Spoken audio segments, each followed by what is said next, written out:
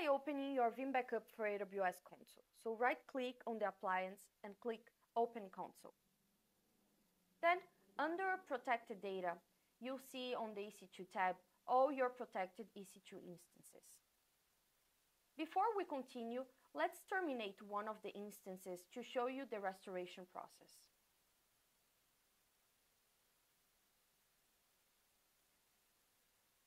Now go to Policies and rerun the policy so we can see the changes.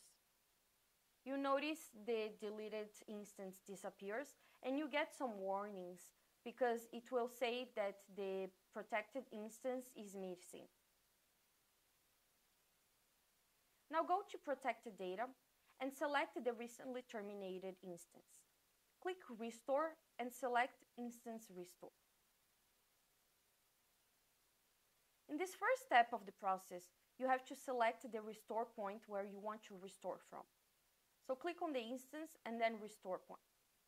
Here, you have access to various restore options and will select the most recent healthy backup. Next, you have to select the account that you want to restore into, and you need an IAM role that has the necessary permissions to restore into that account. I'll select the EC2 IAM role I had created, and you can check the permissions as well. You can even grant temporary access keys for the restore operations. If you wish to restore into your production account or into a separate account from where your Veeam Backup for AWS resides, then you need to specify and deploy workers in that account. So enable this and select the appropriate IAM role. You can even check the permissions as well.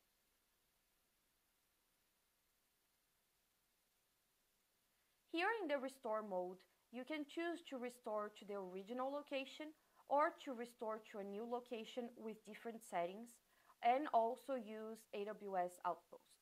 We'll restore to the original location. Finally, you can give a restore region and click Next, and you'll get a summary of your restore settings. You can select to power on the target instance after the restore process is completed.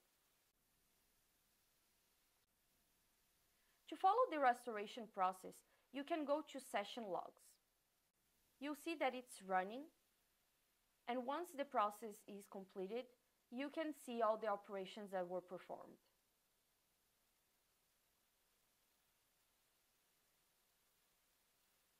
If you go back to the AWS console and refresh it, you'll see that the instance is back up and running.